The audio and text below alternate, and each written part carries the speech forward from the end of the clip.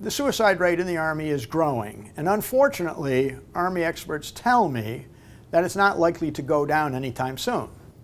This week, we're tackling one of the biggest issues in the U.S. military, specifically that of suicides among troops in the ranks, especially in the Army.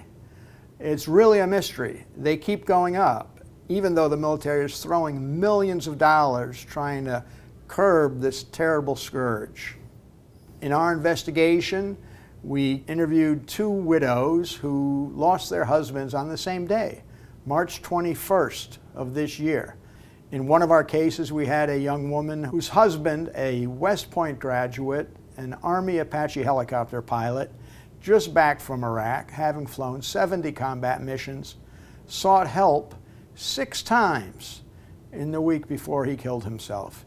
Each time, he was turned away or told, "We can't see you now," or "You're talking to the wrong person," until ultimately he decided to end it all. Our other subject is an Army doctor, someone that the U.S. taxpayers paid a lot of money to train.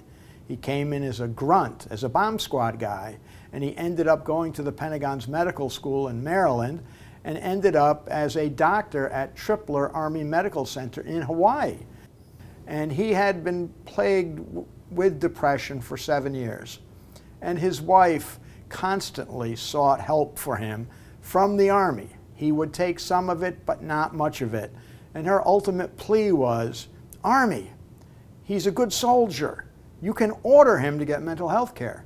And the Army declined to do this repeatedly. In fact, the Army told her, "You know, this doesn't sound like an Army problem. This sounds more like a family problem." And several months later, the Army doctor hung himself in the hospital, which led the wife to conclude, well, maybe it wasn't such a family problem after all. He was in his uniform, in the Army hospital, and died the same day as the West Point graduate.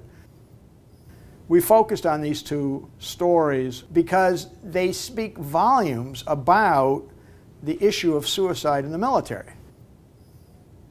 While the Army and the military insist they're doing all they can to protect our young men and women in uniform, what we found is that many times knocks on the mental health doors go unanswered, either because the mental health workers are overworked, are overwhelmed, the lines are simply too long, or because there's still a stigma inside the military in terms of dealing with this problem. There is the notion that PTSD and traumatic brain injuries, which are sort of the two signature wounds of our two past wars, don't always make themselves known when they happen. Rather, they are more like seeds that are planted, and they may sprout 6 months, 2 years, 3 years down the road. So just because fighting is winding down both in Iraq and Afghanistan doesn't mean that the problem is going to go away anytime soon.